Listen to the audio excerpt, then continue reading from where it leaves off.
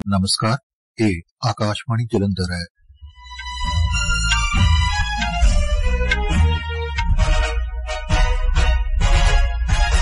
खबरों के इस बुलेटिन नाल मैं अमन देव। पहला चोणवीं खबरां। आबू धाबी के क्राउन प्रिंस शेख खालिद बिन मोहम्मद बिन जायद अल नहायन भारत के 3 दिना दौरे ते अज शामी नवी दिल्ली पहुंचे। विदेश मंत्री एस जयशंकर अज सऊदी अरब के 2 दिना दौरे ते रियाद पहुंचे ने। अपने दौरे दौरान डॉ जयशंकर पहली भारत खाड़ी सहयोग परिषद के विदेश मंत्रियों की मीटिंग में हिस्सा लैणगे। जम्मू कश्मीर में पहले गेड़ दी विधानसभा चोणां लई चोण प्रचार तेज हो गया। रक्षा मंत्री राजनाथ सिंह ने अज रामबन जिले में एक रैली नूं संबोधन करदे कहा कि जदों तक बीजेपी सत्ता विच है धारा 370 नूं बहाल नहीं किया जा सकदा ते पेरिस पैरालंपिक्स खेडां अज देर रात पेरिस विच खत्म हो रहीआं ने। हुण खबरां विस्तार नाल। आबू धाबी के क्राउन प्रिंस शेख खालिद बिन मोहम्मद बिन जायद अल नहायन भारत के 3 दिना दौरे ते अज शामी नवी दिल्ली पहुंचे। हवाई अड्डे ते केंद्रीय वणज ते सनत मंत्री पीयूष गोयल ने उन्हां दा स्वागत कीता। आबू धाबी के क्राउन प्रिंस वजों यह उन्हां दी पहली भारत फेरी है। क्राउन प्रिंस दे नाल यूएई के कई मंत्री ते एक वपारक प्रतिनिधिमंडल भी आया है। वो भड़के प्रधानमंत्री नरेंद्र मोदी नाल मुलाकात करनगे ते दवल्ले सहयोग के कई खेत्रां ते चर्चा करनगे। क्राउन प्रिंस राष्ट्रपति द्रौपदी मुर्मू नाल मुलाकात करनगे ते महात्मा गांधी नूं श्रद्धांजलि भेंट करन लई राजघाट का दौरा करनगे। मंगलवार शेख खालिद बिन मोहम्मद बिन जायद अल नहायन एक वपारक फोरम में हिस्सा लैण लई मुंबई का दौरा करनगे, जिस विच दोवां देशां दे वपारक आगू हिस्सा लै रहे ने।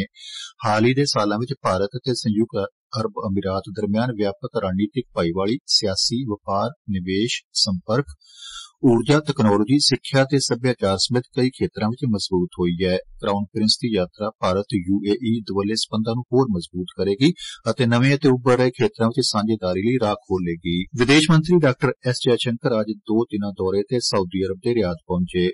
दौरे दौरान डॉ जयशंकर पहली भारत खाड़ी सहयोग परिषद जीसीसी के विदेश मंत्रियों की मीटिंग में हिस्सा लैणगे। उन्हां वल्लों जीसीसी मैंबर देशां दे विदेश मंत्रियों नाल दवल्लियां मीटिंगां करन दी भी उम्मीद है। दौरे के दूजे पड़ाव ते डॉ जयशंकर मंगलवार तो 2 दिनां दी यात्रा लई जर्मनी के बर्लिन का दौरा करनगे। बर्लिन की यह उन्हां दी तीजी दवल्ली यात्रा होएगी। दौरे दौरान विदेश मंत्री भारत ते जर्मनी दरमियान समुचे दवल्ले संबंधां दी समीक्षा करन दे उद्देश नाल जर्मनी के विदेश मंत्री नाल जर्मन सरकार की लीडरशिप और होर मंत्रियों नाल मुलाकात करनगे। डॉ जयशंकर इस तो बाद इस महीने की 12 तरीक नूं अधिकारत दौरे लई स्विट्जरलैंड के जिनेवा जाणगे।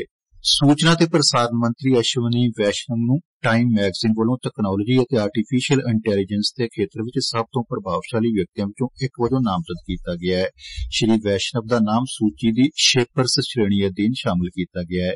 मैगजीन लिखता है कि उन्हों की अगवाई में भारत अगले 5 सालों में सैमी कंडक्टर निर्माण लई चोटी के 5 देशों विचों एक बनने की उम्मीद कर रहा है।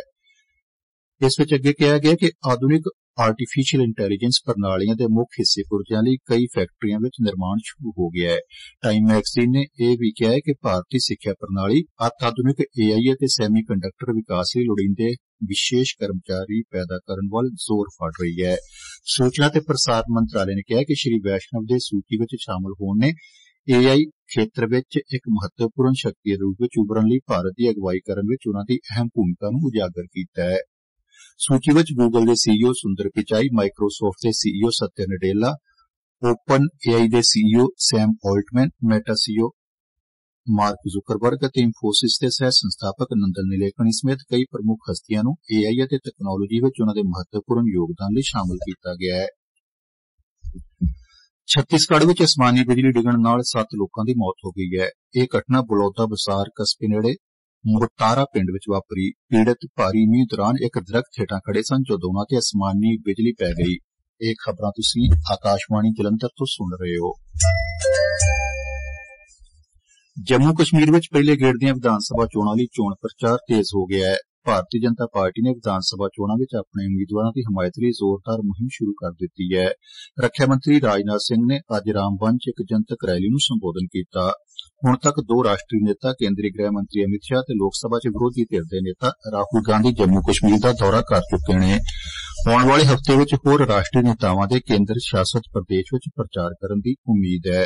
ਕੇਂਦਰੀ ਰੱਖਿਆ ਮੰਤਰੀ ਰਾਜਨਾਥ ਸਿੰਘ ਨੇ ਅੱਜ ਧਾਰਾ 370 ਨੂੰ ਬਹਾਲ ਕਰਨ ਦੇ ਕਾਂਗਰਸ ਪਾਰਟੀ ਦੇ ਦਾਅਵਿਆਂ ਖਿਲਾਫ ਸਖਤ ਰੁਖ ਅਪਣਾਉਂਦੇ ਹੋਏ ਕਿਹਾ ਹੈ ਕਿ ਜਦੋਂ ਤੱਕ ਬੀਜੇਪੀ ਸੱਤਾ ਵਿੱਚ ਹੈ ਧਾਰਾ 370 ਨੂੰ ਬਹਾਲ ਨਹੀਂ ਕੀਤਾ ਜਾ ਸਕਦਾ। ਸ਼੍ਰੀ ਸਿੰਘ ਨੇ ਮੌਜੂਦਾ ਸਥਿਤੀ ਨੂੰ ਬਰਕਰਾਰ ਰੱਖਣ ਲਈ ਭਾਜਪਾ ਦੀ ਵਚਨਬੱਧਤਾ ਤੇ ਜ਼ੋਰ ਦਿੱਤਾ ਤੇ ਪਾਰਟੀ ਦੀ ਅਗਵਾਈ ਹੇਠ ਜੰਮੂ ਕਸ਼ਮੀਰ ਵਿੱਚ ਹੋਈ ਮਹੱਤਵਪੂਰਨ ਪ੍ਰਗਤੀ ਤੇ ਧਿਆਨ ਦਿੱਤਾ। ਰੱਖਿਆ ਮੰਤਰੀ ਨੇ ਰਾਮਬਨ ਜ਼ਿਲ੍ਹੇ ਵਿੱਚ ਇੱਕ ਰੈਲੀ ਨੂੰ ਸੰਬੋਧਨ ਕਰਦਿਆਂ ਕਿਹਾ ਕਿ ਭਾਰਤ ਅਤੇ ਇੱਥੋਂ ਤੱਕ ਕਿ ਦੁਨੀਆ ਦੇ ਲੋਕ ਜੰਮੂ ਕਸ਼ਮੀਰ ਦੀਆਂ ਚੋਣਾਂ ਨੂੰ ਨੇੜਿਓਂ ਦੇਖ ਰਹੇ ਨੇ। ਰੱਖਿਆ ਮੰਤਰੀ ਨੇ ਧਾਰਾ 370 ਤੇ 35A ਨੂੰ ਖਤਮ ਕੀਤੇ ਜਾਣ ਤੋਂ ਬਾਅਦ ਪੋਲਿੰਗ ਵਿੱਚ ਵਾਧੇ ਦੀ ਪ੍ਰਸ਼ੰਸਾ ਕੀਤੀ ਤੇ ਕਿਹਾ ਕਿ ਵੋਟ ਦੇਣ ਵਾਲਿਆਂ ਦਾ ਪ੍ਰਤੀਸ਼ਤ ਵਧਿਆ ਹੈ। ਰੱਖਿਆ ਮੰਤਰੀ ਨੇ ਧਾਰਾ 370 ਹਟਾਏ ਜਾਣ ਨਾਲ ਅਸ਼ਾਂਤੀ ਪੈਦਾ ਹੋਣ ਦੇ ਕਾਂਗਰਸ ਦੇ ਦਾਅਵਿਆਂ ਦਾ ਜਵਾਬ ਦਿੰਦਿਆਂ ਇਲਾਕੇ ਵਿੱਚ ਸ਼ਾਂਤੀ ਕਾਇਮ ਕਰਨ ਲਈ ਭਾਜਪਾ ਦੀ ਅਗਵਾਈ ਵਾਲੀ ਕੇਂਦਰ ਸਰਕਾਰ ਦੀ ਸ਼ਲਾਘਾ ਕੀਤੀ। ਸ਼੍ਰੀ ਸਿੰਘ ਨੇ ਜੰਮੂ ਕਸ਼ਮੀਰ ਨੂੰ ਦਹਿਸ਼ਤਗਰਦੀ ਲਈ ਜਾਣੇ ਜਾਂਦੇ ਖਿੱਤੇ ਤੋਂ ਸੈਰ ਸਪਾਟੇ ਤੇ ਵਿਕਾਸ ਲਈ ਮਾਨਤਾ ਪ੍ਰਾਪਤ ਖਿੱਤੇ ਤੇ ਬਦਲਣ ਵਾਲੇ ਵੀ ਚਾਨਣਾ ਪਾਇਆ। ਉਨ੍ਹਾਂ ਜੰਮੂ ਕਸ਼ਮੀਰ ਦੇ ਲੋਕਾਂ ਲਈ ਨਿਰੰਤਰ ਸੁਰੱਖਿਆ ਤੇ ਵਿਕਾਸ ਦਾ ਵਾਅਦਾ ਕਰਦਿਆਂ ਇਸ ਗੱਲ ਤੇ ਜ਼ੋਰ ਦਿੱਤਾ ਕਿ ਭਾਜਪਾ ਦੀਆਂ ਨੀਤੀਆਂ ਇਲਾਕੇ ਵਿੱਚ ਸਥਾਈ ਸ਼ਾਂਤੀ ਅਤੇ ਖੁਸ਼ਹਾਲੀ ਨੂੰ ਯਕੀਨੀ ਬਣਾਉਣਗੀਆਂ।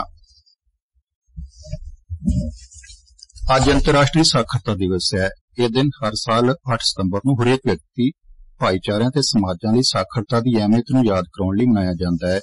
ਇਸ ਸਾਲ ਅੰਤਰਰਾਸ਼ਟਰੀ ਸਾਖਰਤਾ ਦਿਵਸ ਦਾ ਵਿਸ਼ਾ ਹੈ ਬਹੁਭਾਸ਼ੀ ਸਿੱਖਿਆ ਨੂੰ ਉਤਸ਼ਾਹਿਤ ਕਰਨਾ, ਆਪਸੀ ਸਮਝ ਅਤੇ ਸ਼ਾਂਤੀ ਲਈ ਸਾਖਰਤਾ।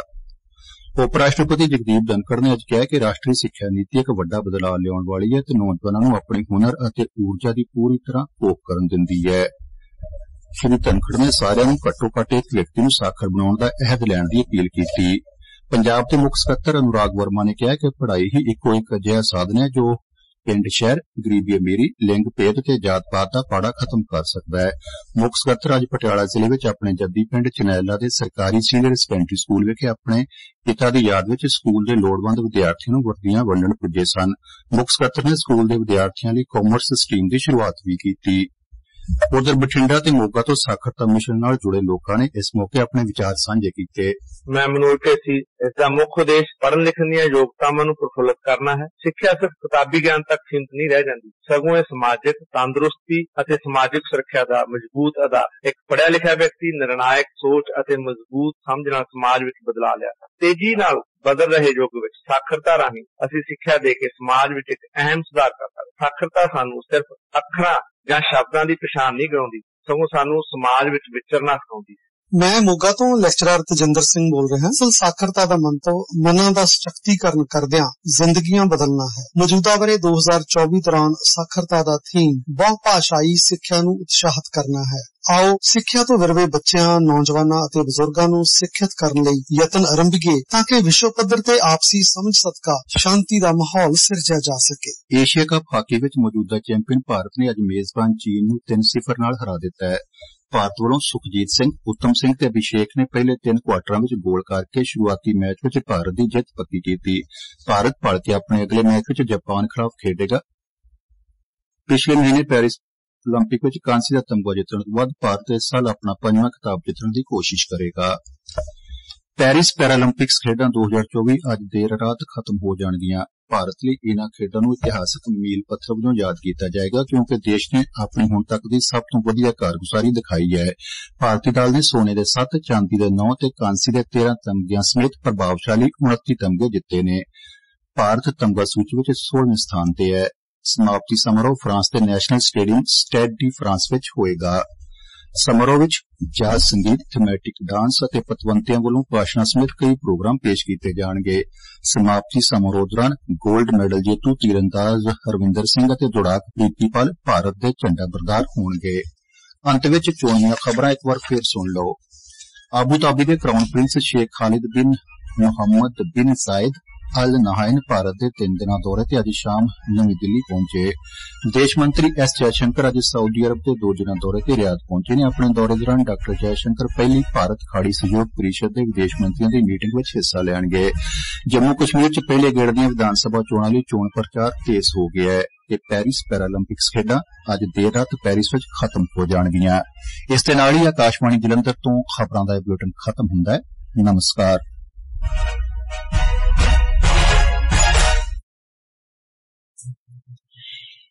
मीडियम वेव 343.6 मीटर यानी 873 किलोहर्ट्ज से ਅਸੀਂ ਆਕਾਸ਼ਵਾਣੀ ਦੇ ਜਲੰਧਰ ਕੇਂਦਰ ਤੋਂ ਬੋਲ ਰਹੇ ਹਾਂ।